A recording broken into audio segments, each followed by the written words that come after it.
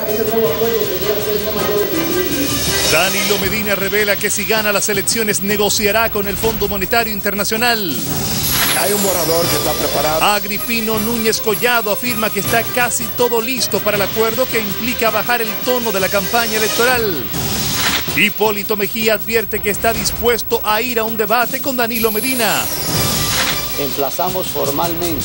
Emplazan al Procurador General a investigar al senador PLDista Félix Bautista por corrupción. El PLD le devuelve la pelota al PRD y le resta importancia al emplazamiento hecho al procurador. Les contaremos sobre un acto de barbarie en el que unos niños matan a otro. El Papa Benedicto XVI culmina su visita de 3 días por Cuba. Estudiantes de la UAS protestan por la alegada privatización de un hospital.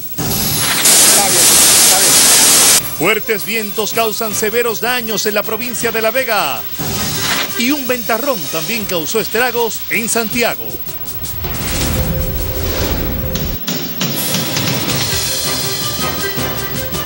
Esta es la emisión estelar de Noticias Telemicro.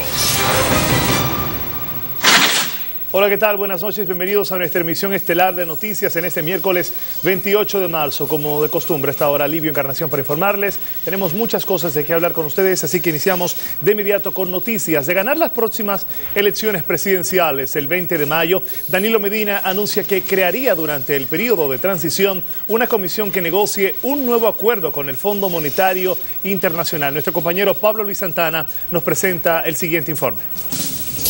El candidato presidencial del Partido de la Liberación Dominicana fue el orador invitado al almuerzo mensual de la Cámara Americana de Comercio, donde aquí manifestó que este nuevo acuerdo con el Fondo Monetario Internacional no excedería un tiempo mayor de 1 año y medio.